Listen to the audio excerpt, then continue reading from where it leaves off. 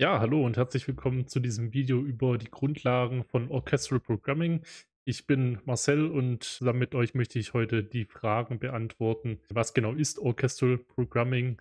Was braucht man, um damit eben loszulegen? Und was sind so die grundlegenden Techniken? Kurz zu meiner Person. Ich habe jetzt etwa vor 2,5 Jahren angefangen mit Komponieren und Musik zu produzieren. Eben, ja, grundlegend Orchestral Musik. Und ich habe mir jetzt gedacht, es wäre sinnvoll, hier vielleicht auch mein Wissen jetzt teilen zu können und um dem einen oder anderen dann vielleicht auch den Einstieg etwas zu erleichtern und natürlich auch um mein eigenes Wissen etwas zu verfestigen und vielleicht auch selber noch was dazuzulernen, denn man lernt ja nie aus. So, aber um dann gar nicht viel Zeit zu verlieren, würde ich jetzt direkt durchstarten mit der ersten Frage: Was ist Orchestral Programming? Das hat jetzt erstmal nichts mit Coden oder Programmieren im ursprünglichen Sinn zu tun. Also, man muss jetzt hier keine Programmierkenntnisse haben.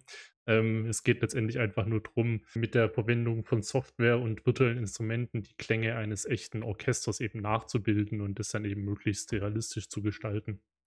Genau, das ist natürlich vor allem für die Komponisten dann von, ja, Bedeutung, die jetzt keinen Zugang zu einem echten Orchester haben, und das sind ja die wenigsten, und hier natürlich trotzdem eine professionelle Orchesterkomposition erstellen wollen. Und hier können wir im Prinzip dann durch den Einsatz von MIDI-Programmierung und professionellen aufgenommenen Orchesterbibliotheken, die dann von größeren Anbietern zur Verfügung gestellt werden, natürlich dann ausdrucksstarke und detailreiche Musikstücke kreieren. Genau, so viel dazu.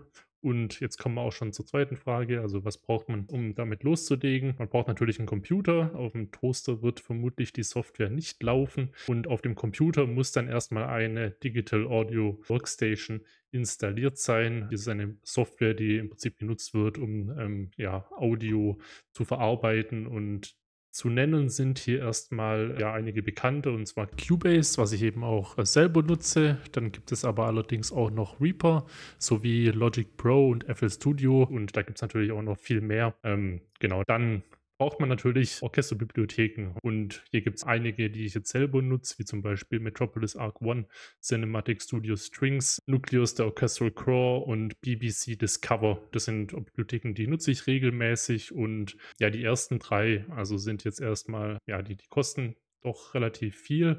Es gibt aber natürlich auch kostenlose Versionen, wie zum Beispiel BBC Discover. Damit habe ich selber angefangen, und das ist eine sehr, sehr gute Bibliothek, um hier eben auch durchstarten zu können. Da hat man dann im Prinzip ein komplettes Orchester, und ja, es kostet nichts. Also den kann ich gerne auch in der Beschreibung verlinken, und dann könnt ihr euch das mal anschauen. So, dann braucht man auch MIDI-Controller, ist nicht unbedingt erforderlich. Man könnte es im Prinzip auch nur mit Tastatur und Maus machen, aber es ist sinnvoll, ein MIDI-Keyboard meinetwegen zu haben. Das habe ich jetzt hier vor mir liegen, oder andere MIDI-Eingabegeräte, wie jetzt zum Beispiel solche ja, Regler, wie man es kennt vom Mischpult, dass man ja dann auch die Parameter dann dementsprechend anpassen kann und das nicht alles über Tastatur und Maus machen muss. Und ein MIDI-Keyboard eignet sich natürlich auch dann dafür, dass man eben die Noten dann direkt einspielen kann und sie dann nicht reinsetzen muss, was schon deutlich angenehmer ist. Ja, natürlich, wenn man gut Klavier spielen kann, dann hat man hier schon einen großen Vorteil. Ich kann jetzt kein Klavier spielen, nicht großartig auf jeden Fall, aber ich kann bestimmte Akkorde dann eben, kann man dann relativ gut ausprobieren, wenn man so ein MIDI-Keyboard dann eben zur Verfügung hat. Dann braucht man natürlich auch noch 'n guten Audio-Interface. Man kann sich da natürlich 'n extra Audio-Interface dazu kaufen und dann eben noch Kopfhörer oder Lautsprecher. Ich habe jetzt Kopfhörer, also ich habe auch Lautsprecher hier, aber normalerweise produziere ich die Musik eben auf den Kopfhörern, weil ja, natürlich, wenn man Lautsprecher nutzt, dann kann es natürlich auch zu Verfälschungen vom Sound aufgrund von der, ja, vom Raum kommen, und das möchte man natürlich nicht, und ich finde es mit Kopfhörern doch etwas einfacher. Da muss man natürlich dann aufpassen, dass man keine keine Ear-Fatigue bekommt, was dann im Prinzip davon kommt, wenn man zu lange zu laute Musik hört. Da muss man dann ein bisschen aufpassen. Aber ansonsten wären es erstmal die Sachen, die man braucht, um hier loszulegen. Dann kommen wir zu dem dritten Punkt, und zwar den grundlegenden Techniken. Also, wie funktioniert das Ganze denn jetzt genau? Und genau, wie schon bereits erwähnt, kann man mit MIDI-Programmierung einen besonderen Realismus dann eben auch herstellen und kann natürlich auch dann bestimmte Effekte erzeugen mit den Instrumenten, die sich dann vielleicht erstmal nicht realistisch anhören. Aber wenn es dann genau die Wirkung ist, die man eben erzielen möchte, dann ja, dann ist es auch der richtige Weg. Also, Es sind jetzt hier keine Regeln, die festgeschrieben sind, wie man es machen sollte, sondern sollen eher so als Leitfaden dienen, wenn man, ja, einfach was braucht, um eben grundlegend einfach mal durchstarten zu können. Dann, gibt es auch noch verschiedene Artikulationen. Also, man kennt es ja von den Streichern, die werden jetzt nicht die ganze Zeit nur langgezogene Noten spielen, sondern die spielen dann ab und an auch mal kürzere Noten. Das wären dann Spiccato oder eben, ja, so diese epischen, String also, ja, Streicherläufe, die man vielleicht dann kennt aus irgendwelchen, Blockbuster-Filmen. Das sind dann meistens Spiccato oder Staccato, also kürzere Noten von den Streichern gespielt, oder Pizzicato, wo sie dann die Saiten im Prinzip zupfen, und Tremolo, was dann im Prinzip bedeuten würde, dass sie eine Note halt sehr, sehr schnell hintereinander dann eben wiederholen. Und da gibt's dann natürlich dann das sind jetzt einige Beispiele für die Strings, also, da gibt's natürlich dann noch deutlich mehr Artikulationen, und dasselbe gilt dann eben auch noch für die anderen Instrumentengruppen wie, ja, Holzbläser und Blechbläser und eben auch Perkussion. Also, nur um hier mal ein paar verschiedene aufzuzählen. Genau. Und ja, man kann dann eben verschiedene andere Parameter hier noch anpassen, wie zum Beispiel Dynamik und Expression. Die gibt es dann meistens, innerhalb von diesen Bibliotheken, und die kann man dann im Prinzip mit dem MIDI-Keyboard, wenn man hat normalerweise so ein Modulation Wheel dann eben hier noch dran, dass man dann eben anpassen kann. Und genau, da wird dann im Prinzip die Spielart von den, Spielern, also von dem Samplern eben angepasst. Also, ob das, wenn man jetzt bei niedriger Dynamik spielt, dann wird es im Prinzip, gleichgesetzt, als würde der Musiker meinetwegen, Piano spielen. Und wenn man es halt auf einer hohen Dynamik spielt, dann wird es halt im Prinzip dann, Forte oder Forte fortissimo dann entsprechen, je nachdem, welches, Sample man verwendet. Es gibt dann auch Samples, die können dann deutlich lauter, also die können dann, im Prinzip Forte fortissimo und noch ein F dazu. Ich weiß jetzt gerade gar nicht, wie das heißt, aber also es wäre dann sehr, sehr laut.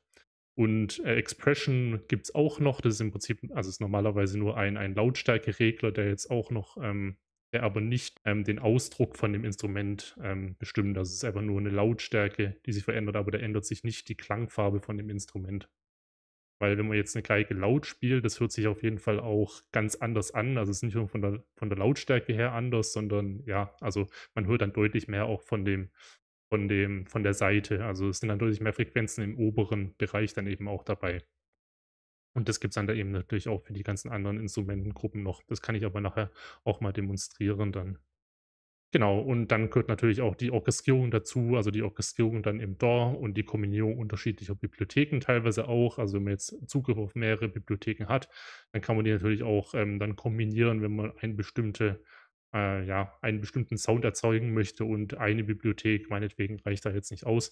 Das ist jetzt für den Anfang noch nicht so erforderlich, aber ja, wenn man jetzt, das Gefühl hat, dass halt eine String Library, die klingen ja teilweise dann doch ein bisschen anders. Wenn die einem zu meinetwegen synthmäßig klingt, dann nimmt man noch eine andere dazu, und dann hört sie schon mal ein bisschen besser an, je nachdem. Ja, es kommt halt immer drauf an, welche Wirkung man erzielen möchte. Genau, so viel dazu.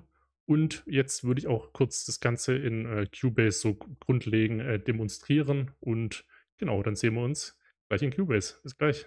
So, jetzt sind wir hier in Cubase, und so sieht die gesamte Oberfläche da mal aus. Genau, da kann ich allerdings auch noch mal anderes Video dazu machen, wie genau hier, ja, Cubase an sich aufgebaut ist.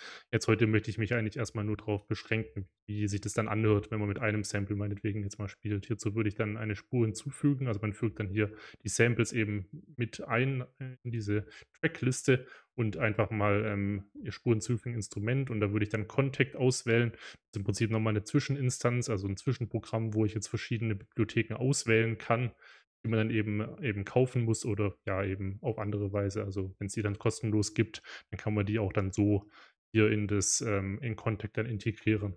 Und hier würde ich jetzt einfach mal Nucleus nehmen, weil ich das eigentlich ganz gut finde, so zum Start. Ich hatte damals auch Nucleus Lite gekauft, das müsste hier auch dabei sein. Oder ne, es kann sein, dass ich das dann doch noch nicht reingeladen habe, weil ich den Computer neu aufgesetzt habe. Aber Nucleus, die Lite Edition, da werde ich, denke ich mal, auch noch ein kleines, Review drüber machen. Damit habe ich Das war, glaube ich, meine erste Bibliothek, wo ich dann auch mehr dafür gezahlt habe.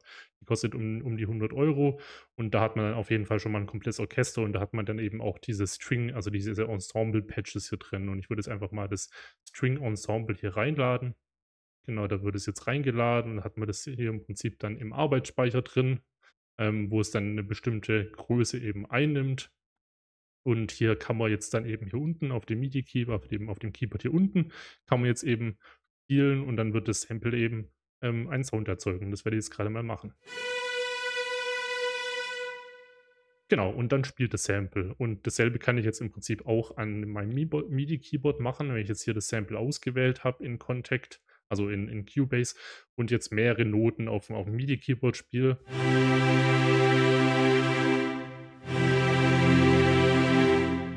Dann kommt jetzt hier der Sound von mehreren, ja, mehreren Streichern. Und da kann man dann eben auch, wie gesagt, mit dem MIDI-Keyboard sehr gut Sachen ausprobieren. Also wenn man jetzt hier eine bestimmte Chord-Progression im Kopf hat oder eine bestimmte Tonabfolge, dann kann man das hier eben dann ausprobieren und das kann man jetzt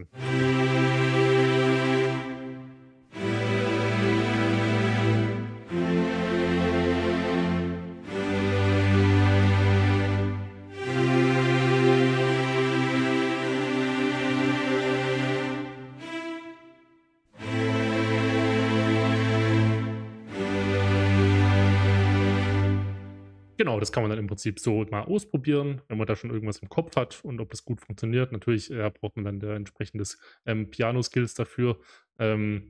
Wenn man jetzt komplexere Sachen spielen möchte, aber so für die grundlegenden, Akkorde reicht es dann erstmal. Da reichen auch meine Skills tatsächlich dann Gott sei Dank aus. Genau, und jetzt kann man eben hier eben die verschiedenen Parameter, die man dann auch anpassen kann. Also hier haben wir jetzt Dynamik, die war jetzt schon ja, auf 100%, also es würde im Prinzip der Lautstendynamik dann entsprechen, die Musiker dann bei diesem Sample spielen können. Und wenn ich das jetzt anpasse, wenn ich hier mal einen C-Dur-Akkord spiele,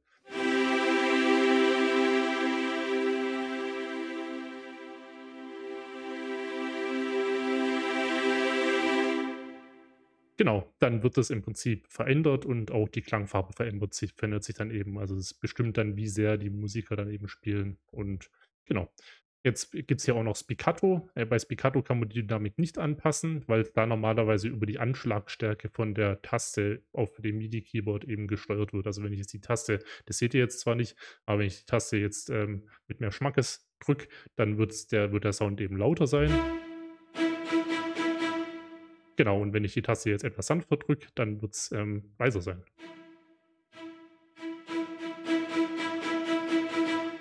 Genau, und das muss man dann eben auch berücksichtigen, dass sich's dann halt, möglichst realistisch anhört, wenn man dann gerade bei Spiccato halt die verschiedenen Anschlagstärken auch im DAW dann anpassen, um halt einen möglichst großen Realismus, zu erzeugen, weil die, Spieler im richtigen Orchester, die werden natürlich nicht jede einzelne Note dann eben mit derselben Stärke dann eben auch spielen.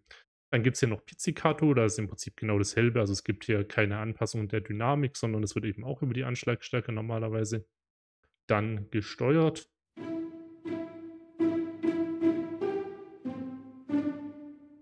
Genau, so hört sich das dann eben an. Also, es ist gezupft und dann haben wir noch Tremolo, wo es dann eben eine Note sehr, sehr oft hintereinander wiederholt wird.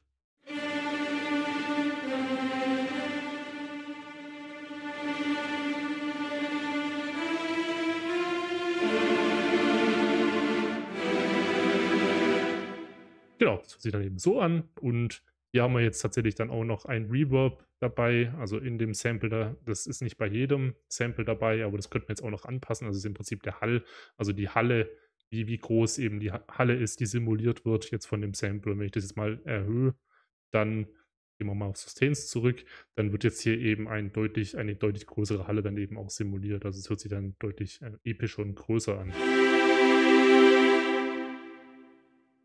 Genau, also man hat gehört, es hallt dann auf jeden Fall noch nach und wenn ich's jetzt mal ganz runter mache, dann genau, dann hört im Prinzip das Sample direkt auf zu spielen, nachdem man halt die Tasten dann aufgehört hat zu drücken und dann hört sich's deutlich leiser an eben in dem Fall. Genau, so viel dazu und da könnte man jetzt dann eben auch noch andere Samples reinladen. Also hier in, Nucleus ist jetzt zum Beispiel noch die Blechbläser dabei, die sehr gut klingen eben auch und die muss ich jetzt, wenn sie reingeladen sind, würde ich die jetzt hier unten anwählen. So, genau. Und dann kann ich jetzt hier eben auch spielen und okay, man muss jetzt hier eben, das hatte ich jetzt noch nicht gemacht, muss jetzt hier dann noch einen extra MIDI-Kanal auswählen, damit es eben auch übers MIDI-Keyboard dann gesteuert werden kann und die sind jetzt Kanal 2 zugewiesen. Das sieht man jetzt hier an diesem MIDI-Channel 2 und da kann ich dann hier auch eintragen Brass. und da wird jetzt im Prinzip das Press-Sample dann gesteuert. Also es wird sich dann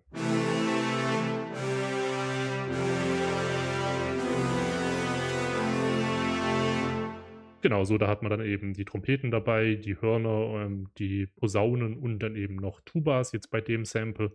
Und genau, das kombiniert man dann eben, dann kommen noch Woodwinds dazu und die Percussion und dann hat man zum Schluss dann hoffentlich ein, genau, ein solides, ja, Stück hier zusammengestellt. Und ja, das war's dann eigentlich erstmal zu der grundlegenden Übersicht und in den kommenden Videos würde ich dann einfach euch, ja, auch zeigen, wie so mein persönlicher Workflow dann ist. Ich bin natürlich längst kein Profi, aber ja, vielleicht ist ja das ein oder andere, die ein oder andere nützliche Information dann hier eben auch dabei, die ihr dann mitnehmen könnt. Genau, das war's dann eigentlich erstmal. Ich danke euch fürs Zuhören. Feedback gerne in die Kommentare und ja, ja, da sehen wir uns beim nächsten Mal. Lasst gerne Like und Subscribe da und falls ihr euch für meine Musik interessiert, dann könnt ihr die gerne hier auf dem Kanal oder eben auch auf Soundcloud oder zum Teil sind die wieder auf Spotify anhören und genau, macht's gut. Bis zum nächsten Mal.